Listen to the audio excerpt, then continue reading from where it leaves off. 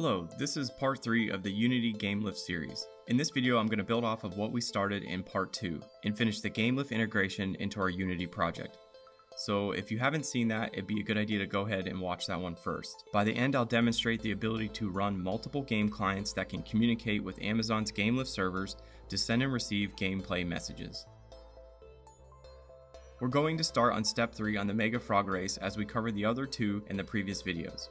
It wants us to download the AWS mobile SDK for Unity, but this didn't seem to work or is outdated. So I found another download link with a bunch of AWS .NET SDK drivers, and that seemed to work really well. So we're going to use that instead. You can check the description for the download link. Once downloaded, copy over the drivers shown here into the project's plugin folder. Here we're going to reference the Mega Frog Race's real-time server client code, and our goal is to create or join a GameLift session through Lambda, authenticate it with Cognito, and then finally establish the session locally with our game. Check out the link to the tutorial code in the description. In your project, create a script game session to house the code to communicate with the GameLift server. Let's go over to the tutorial's code that we need to reference. The method we're looking at is connect to GameLift server. It creates a Cognito AWS credentials object. This is where we'll use the credentials that we got from part 2 and makes a call to the Lambda function. Then it uses the response to establish a continuous connection with GameLift. I'm going to pull out the minimum relevant code to accomplish these goals. I'll provide a link to the relatively complete code in the description. Let's grab the player session object class, as this will represent the player session response we get back from Lambda. Next, copy over the request code. Then grab the Cognito credentials and Lambda client setup. We'll have to make a few modifications to clean up the function and make it work for our class. Let's review the finished game session class. I injected the RealTime client into the constructor. As a side note here, I ended up using Zenject to make it easier for me to piece this stuff together, but you don't have to use it. Then I added a call to setup match to establish the session with GameLift when the class is initialized. Now let's take a look at setup match. The Cognito AWS credentials is what we created back in part 2. Make sure to update the identity pool in region.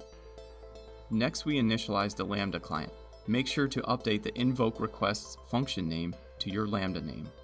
Then make a call to create or join a GameLift session through the Lambda client and process the response.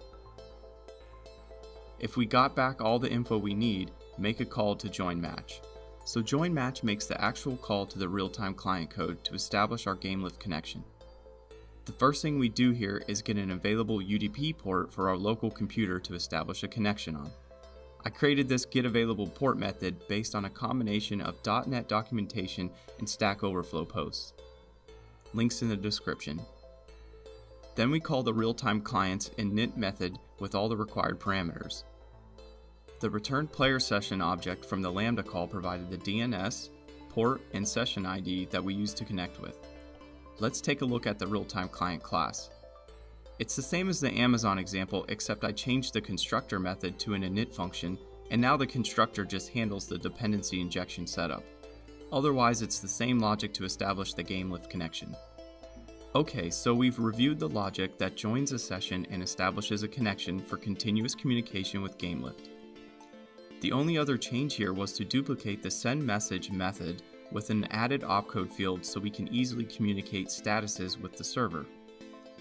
Back in the GameLift session class, I created a player action method that can be used to send messages to the server when anything important happens. So let me show you where I'm using it. So for my project, I have this controller class that handles some player actions like throwing a ball. I'm going to add a call to the game session's player action function right after a ball is thrown, and also when the block is hit. Hitting the block is kind of the goal of this demo game. Whoever hits it first wins. So that means we are telling our GameLift server script, the real-time client script, that something has happened based on an opcode. When we send the block hit message to the real-time client script, we want it to determine the winner and then message each player in the session with the game over status, who won and who lost. So let's see how to set that up. In part 2, we added the real-time server script example without making any changes to our GameLift fleet.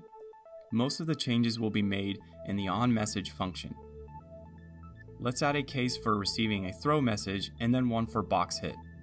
So the throw case is just for demo purposes. When a player makes a throw, it just propagates the message to all attached player sessions. When the server receives a message for block hit, it checks if the player that sent the message is the winner. If so, we send them a "you won" message, and then the other players receive a "you lost" message. The other change was to cache the players as they join the session. I had to do this because the session.getPlayers method returned an empty list for me, so I had to manually cache the players who joined the session. Not really sure what's going on there, but I'll save the debugging for another day. You can view all the GameLift server APIs in the Amazon docs. Links in the description. Back in our real-time client scripts in Unity, we'll add the case to disconnect the game server when a game over message is received from the GameLift server. So let's demo the gameplay to see it in action. I built the game for Windows and ran it on my PC, and then I ran another instance directly from Unity on my Mac. As you can see, the throwing action will propagate a message to other players in the session. When I hit the block, it sends a hit block message to the GameLift server, which figures out that that means the game is over and instantly relays the winner and loser opcodes to the respective clients.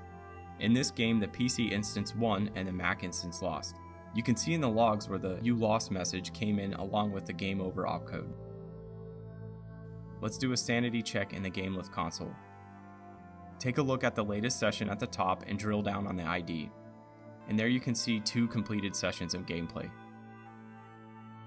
So there you have it. We've been able to set up GameLift in Amazon, integrate its SDKs into our project, and demonstrate that game clients created or joined a session and successfully communicated messages back and forth with the server. We now have a foundation to build upon to create our multiplayer game. Thanks for watching.